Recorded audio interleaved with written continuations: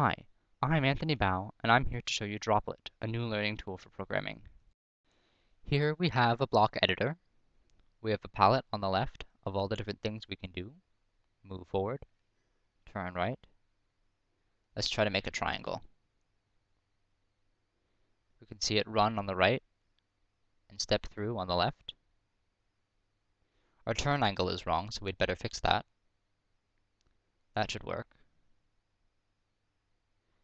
The unique thing about this block editor is that it shows you the text code behind the blocks and the relationship between the text and the blocks with this really intuitive animation.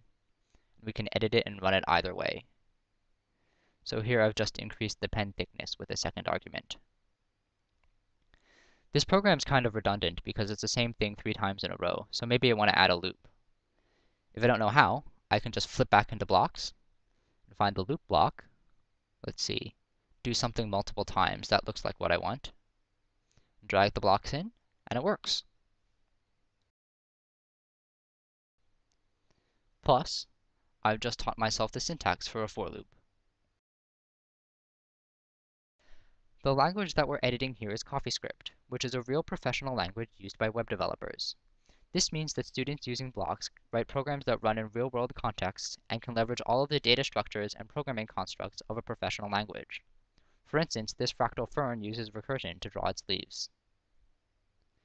It also means that students can dive seamlessly into editing real programs that other people have written. For instance, this fractal tree was written by a text programmer. As you can see, even comments and whitespace have been preserved. This is the Coffeescript compiler itself. It is about 4,000 lines long and was written without beginners in mind at all.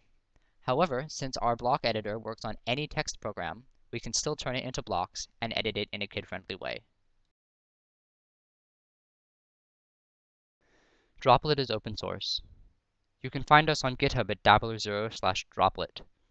We currently work for Coffeescript, but are adding support for JavaScript as well, and would be excited to see contributors add languages of their own.